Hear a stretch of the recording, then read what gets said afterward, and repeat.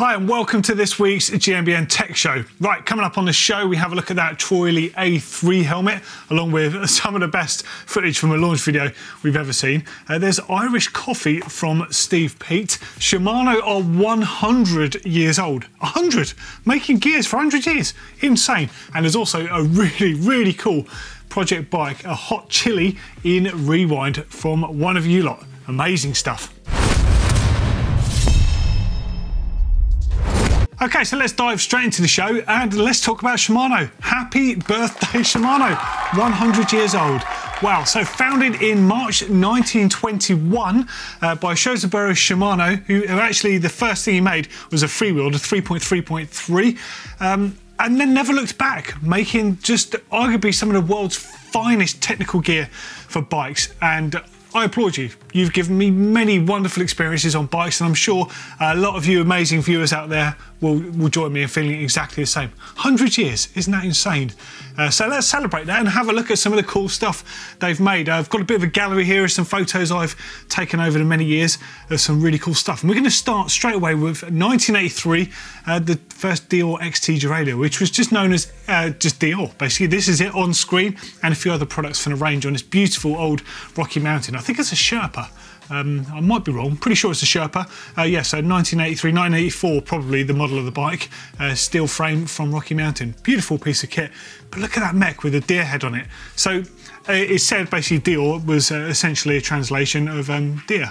So I guess someone at Shimano noted the fact that mountain bikers crossing through terrain would kind of be like a deer, I guess, which I think that's a really nice way of thinking about it, because you do kind of sit upright and, well, yeah, it's lovely. So, of course, at Shimano, to start with, when they were making gears and that, they were actually doing stuff for touring. So all their touring gear range, which I guess you could arguably say is gravel riding these days, led to the Dior stuff. Now, of course, they gave us many amazing things over the years. Hopefully there's a load of images just playing right now. Just want to talk about a few of the especially cool things. The SPD pedal. This undoubtedly is one of the greatest things Shimano released on the market. So at a time when you could use flat pedals and slip around and shin yourself, or you could use toe clips and straps and risk being attached to the bike when the ship goes down, Shimano brought out the SPD pedal, because in the road world they're using these huge cleats on their pedals and waddling around like ducks and stuff, and Shimano had the idea of having a recessed cleat. Amazing. Overnight it transformed mountain biking. And I remember specifically, because I couldn't afford this one, which was the XT M737, I had the 535, which was the DX version, which was smaller and it was actually lighter and better in the mud, even though it was cheaper. But I remember the first time I put them on my bike, literally riding up and down the street outside my parents' house where I grew up, and it felt like I discovered fire. They were literally the coolest thing. It was like a line in the sand. The way you could ride a bike, even a poor bike off-road, was just incredible, because it was seamlessly part of you. And that's something that Shimano's worked on for years following on from that. Not just the, you know, being part of the bike, but just the way that everything's so intuitive. Their Rapid Fire Plus systems, Hyperglide Plus. There's just so much cool technology. And just look at some of the stuff. Whether it's old XTR, which of course is the racing version of the XT group set, or, you know, you're talking about the new stuff, it's just beautiful, right? So here's a gallery. I absolutely love this stuff. Now, a few of the things I especially like were airlines, which were only ever released in a tiny quantity. If you want to hear about airlines, there's going to be a link in the description underneath for an old video I made on, a video I made on those old things a few weeks ago. And then I guess the next thing up on there would be the clutch derailleur. Shimano gave us the clutch derailleur. How cool is that? So previously there was no real way, other than having a full-on chain guide, of stopping your chain going wildfire on the bike, and Shimano brought us a clutch. It was like just genius. And of course SRAM have also got a clutch these days, and many other component manufacturers have joined the party, but it was Shimano that did it first. You know, it's actually hard to talk about Shimano from my perspective without it sounding like a bit of a love letter, because, well, who am I kidding? This is a love letter to Shimano. I love the brand, I love what you do. The name is synonymous with cycling, and at some point I really hope I can come and visit Shimano out in Japan. Absolutely, that would be a dream come true as far as my cycling career goes. But look where they are now. So all of the technology that comes in at the top filters down. So 12-speed Dior, This has actually got to be my favourite thing they've released in recent years, because the quality is unbelievable for a budget. It doesn't look budget, it looks like high end, and it performs like a high end transmission, but a great value price point. And then you probably noticed I didn't really refer to Di2. Okay, so Di2, incredible stuff, electronic transmission, but well, there might be some developments coming, who knows? You know, it's been long thought of that there might be some wireless stuff coming down the road from Shimano, but well, what would I know about that sort of thing, hey? Well, what was your favourite Shimano thing over the years? What do you love about what Shimano's created? Have you got a favourite thing you've owned or aspire to own? Let us know in those comments. In the meantime, here's a few more shots.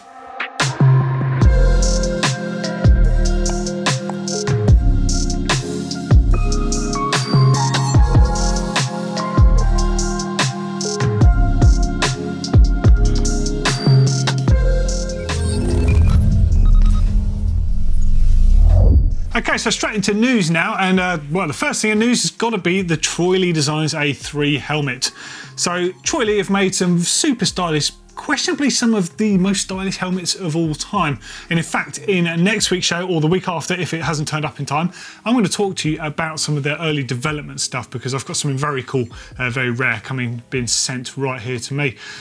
But this is all about the A3. So this is the latest and greatest helmet from them, designed for trail riding, enduro riding, all-round mountain biking, essentially. So it's got 16 vents, it's got 3-piece construction on the inside liner, which is a dual construction. So there's 2 materials used in a 3-piece design. So they use EPS and EPP. EPP is expanded polypropylene, EPS expanded polystyrene. So expanded polypropylene is for low-speed impacts, and polystyrene for high-speed knocks, essentially. So it's kind of differentiating between the two, because let's face it, we don't all just crash at high speed. Sometimes, you know, you hit by branches and other stuff. So kind of cool that they've got that feature in there. 3-position magnetic visor, MIPS liner system on there now. So you've got rotational injury prevention built into the helmet now. Fidlock buckle system. Now, Fidlock stuff is brilliant. I've reported on Fidlock stuff quite a lot in the past. It's magnetic and it's really simple and really works, and emergency services know how to use that stuff as well, so it isn't something you should have to worry about. Quoted weight for a size medium is 415 grams. Price in the US is $220, it's 250 euros, and about 200 quid here in the UK, and they pass all the standards they need to. And probably one of the coolest things about the helmet, other than the fact it's a really nice helmet with loads of cool vents that's going to do its job, is the launch video strategy. I think this is amazing. So they've got this thing, you know, so comfy you won't take the helmet off. The first video is this one with Rob Warner, which I think is absolute gold. Bravo, Troy Lee Designs. Nailed it once again. Although one little observation with that video with Warner in it, it looked a little bit like he's wearing a toupee, didn't it? When the butler took the cap off and put the helmet on. Next up in news is the availability of Canyon bikes now in Canada. Okay, so you still buy the bikes from Germany, but they can now get shipped there. They've sorted out all the logistics for figuring that out. Now, you might have thought this might be coming because, of course, they've had Mark Wallace riding the bikes for a while, and they've now, of course, got Emily Batty on the team. So it should be some cool images she's posted recently. Really cool looking bike. Of course, I ride the Lux as well. Lovely cross-country bike. And I hope to see her do really good things on it. And of course, Laurie Arsenault as well on the XC racing team there. And it's really cool to see. So they're not bringing in e-bikes just yet, though. Not that it affects us here on GMBN Tech. But I think that, you know, there's regulations you have to pass and shipping the batteries, essentially. So it is a bit of a logistical nightmare for any manufacturer to figure that one out. But still really cool that you can get Canyon bikes, which are great value, no doubt, in Canada. One thing to say though, so they say warranty option either goes back to Germany or through Velofix they have a home mechanical service, which is quite cool. Has anyone out there used Velofix? I don't really know anything about it. I'd like to know if it's any good. Let us know in those comments if you have. Okay, next up is Peaty's have got a new chain lube which smells of Irish coffee. Now I actually questioned this one to start with, but I've got to remind myself again because like, that's actually ridiculous. Like, it actually smells like Irish coffee. That's dangerous. That's actually dangerous how that smells. But knowing these guys, it's going to be decent stuff. So they say this one is it's a wet lube and it's got wax in the formula. So you do have to put this onto a completely new chain. And apparently it's very good. What else? 60 millilitres at $7.99 or 120 ml, $11.99. Oh, they also do coffee as well. So they actually sent me some of their coffee. with some Irish whiskey so I can have an Irish coffee later on. Although, just saying, you'd think I probably had one with the way I'm speaking, but been a bit hay fevery today. So I kind of like that because that means that good things are coming in the air, although I don't like the way it makes me feel. But wet lube from Peaty's, nice stuff. And what else have we got? Oh, something else that came through the post. Check these out. If you are a mint sauce fan, you might like a set of these gloves. These are from Handski. This is the Joba signature one. I've got a feeling they might temporarily already be out of stock because they sold so fast. They're just a super thin pair of riding gloves. They've got a little thing on the on your index finger there for touch screens, and that's about all you need to know. They're pull-on gloves that don't have any bells and whistles. They retail 30 quid in the UK. There's loads of colour options on them, but it's got to be the mint sauce ones. And if you don't know what mint sauce is, you have to look it up. Okay, so let's delve into comments from last week's show. There was just so many. I was actually having a bit of a cry with some of these, reading through them. Some were so painful, some were excruciating, and some were just like, wow. Okay, so this one's from Dave Matthews. I unscrewed the air can from my rear shock before evacuating the air. The bike was in the work stand, shock was still in the frame. As soon as the air can was undone, the air can sleeve shot down and trapped my thumb between the can and the seat post tube. I stood for an hour and a half whilst I waited for my dad to come and save me, and a fractured scaphoid. Oh, and a lesson learned. Oh man, I actually feel sorry for you. That's not even that funny because scaphoid is a bugger to heal. Because you can't like kill the blood supply when you bust your scaphoid. Nasty business that. I hope you got better from that. Brydell says, almost lost some fingers trying to seat a tuber speed. The tyre exploded in my hand. I've never seen a tyre explode. I'm not sure I'd want to be honest. It does sound pretty funny.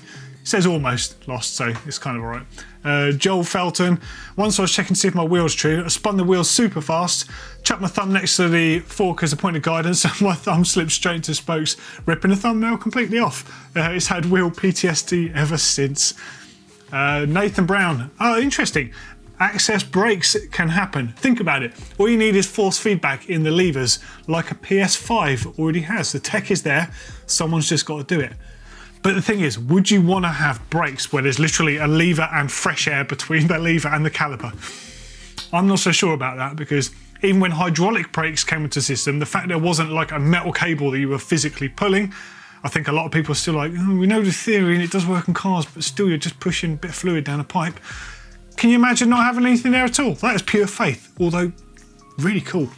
Next one's from Hadil. I was trying to get, I've just sort of read this. This is bad. I was trying to get a grip by putting my screwdriver in the gap, and the grip burst, and then the screwdriver went through straight into my cornea. Oh, dude, what were you doing? Oh, it was scratched deeply, and my vision was damaged. Jesus, sort your act out, mate. That is so unlucky. That's horrendous. If you're going to put a screwdriver for anything, do it away from you. Never do it towards you. That'd be a lesson. Rupert Wen. Hey, Rupert, you're a bit of a regular these days. Never cut a cable tie with a Stanley knife. I'm not going to finish that one. I think we know what happened there, don't we? Okay, and also for last week's comments, actually, loads of you were speculating on the forthcoming release from SRAM. I'm just going to throw up the post that SRAM did again last week. Now, quite a few of you think it's GX Access. Well, a little birdie tells me SRAM are launching whatever this thing is tomorrow. I mean, I wouldn't possibly know what it is. I mean, maybe I do, but if I told you SRAM would kill me, maybe they'd send me some concrete wellies in the post. Who knows? But there's some really cool stuff launching tomorrow, so wait and see what happens. Okay, quiz time, and seeing as it's Shimano's 100th birthday, let's have a Shimano focused one. So the first question firing up on screen right now. What does SPD stand for? What is the name of Shimano's ultra smooth shifting pattern that they use on their cassettes? Now there's kind of two models, an older one and a more modernised one. Either of these will do.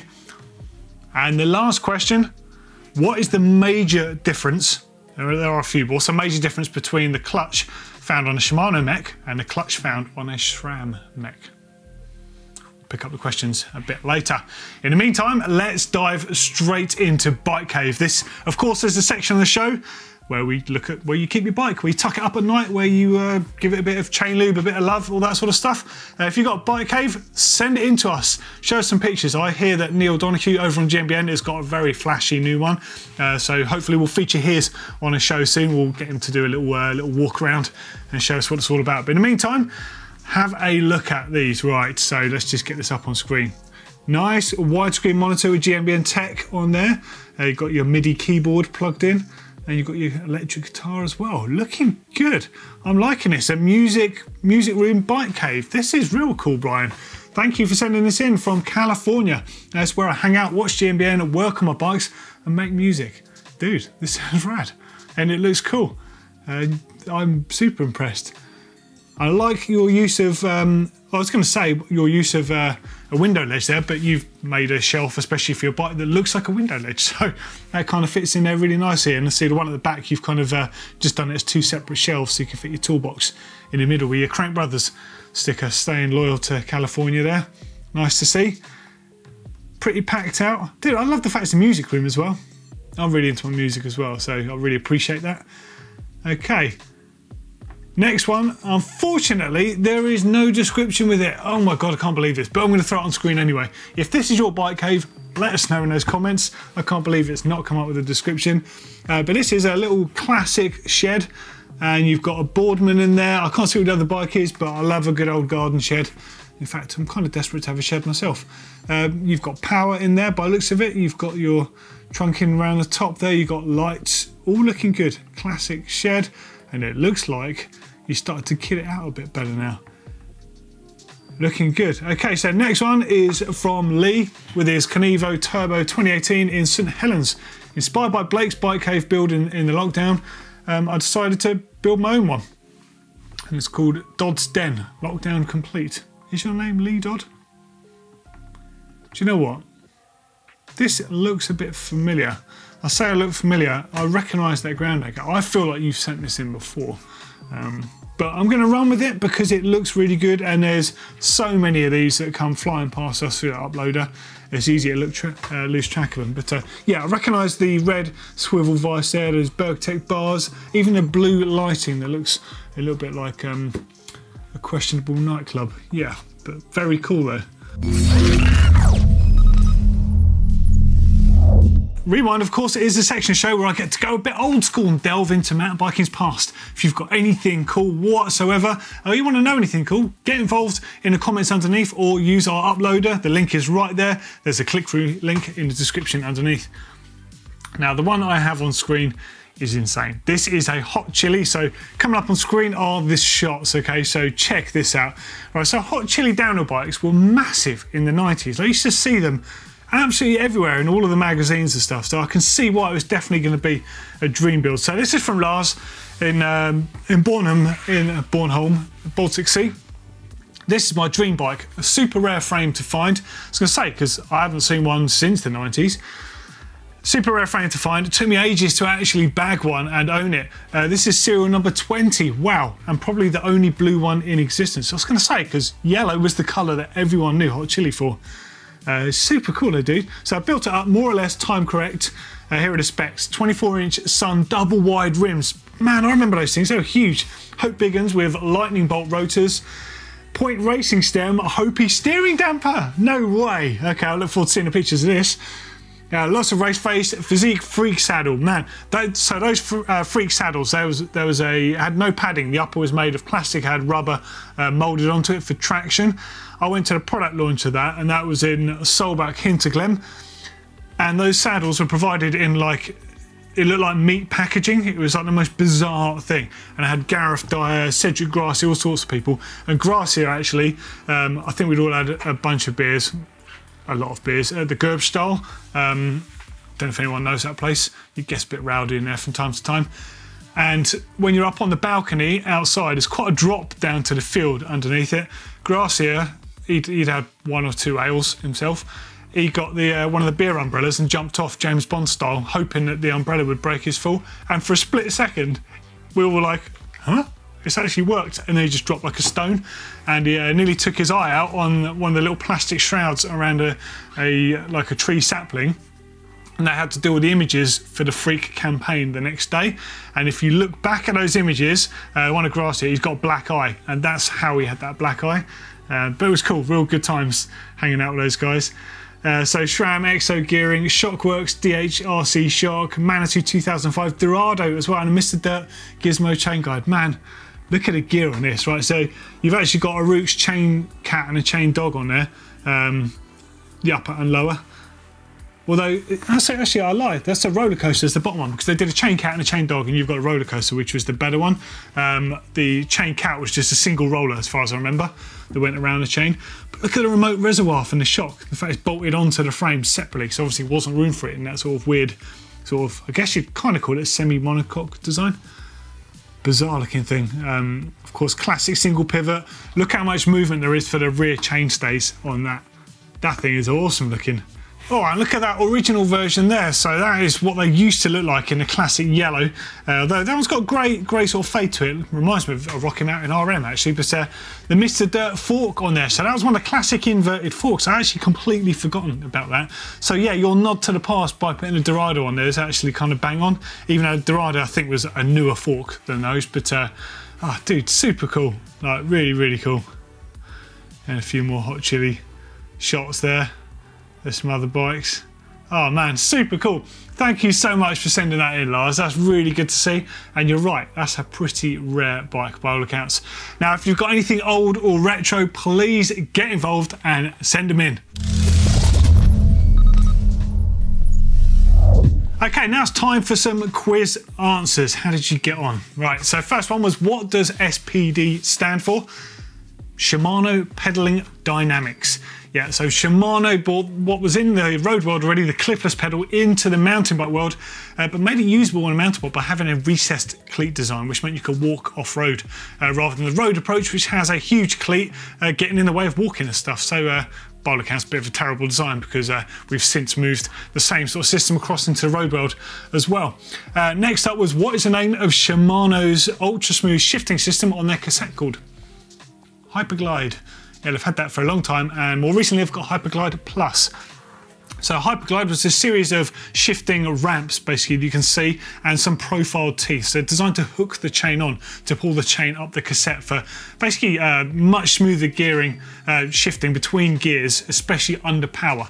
You think when you're shifting up into a lower gear, you're generally like, you really need it, so you need the chain to hook and really pull its way up. So incredible system by Shimano there. And then Hyperglide Plus, they've actually introduced this to pull the chain back down again. So chain shifting would always be better slightly under tension, i.e. shifting into a lower gear or up into those bigger size sprockets. But coming back down, it relied on the tension being gone, and basically there was no tension to pull it down, so it almost gravity fed. So by having a Hyperglide Plus system, they've encouraged these ramps to actually pull the chain back down the cassette. And shifting is so much faster. An amazing system there. And the last one was, what is the major difference between the clutch found on Shimano mechs and the one found on SRAM mechs? Hopefully there's a Shimano picture and a SRAM one just to show you the difference here. The clutch design is totally different. So the Shimano one, you can turn it on and off to ease removing the wheel from the bike, whereas the SRAM one, you can't turn it on or off, it's permanently on, but they have a cage lock, so you can lock the lower cage in order to remove the wheel. So different approach, but equally as effective. Both systems really good. So major props to SRAM and Shimano for those. How did you get on? Did you get those questions right? Let us know in those comments what you got. That's the end of this week's show. Hopefully you enjoyed the show and you enjoyed some of the stuff on there. And hopefully, as long you appreciated my love for Shimano, because Shimano is unreal. So thank you once again, and happy birthday to Shimano, and we'll see you next week's show. Ta-ra.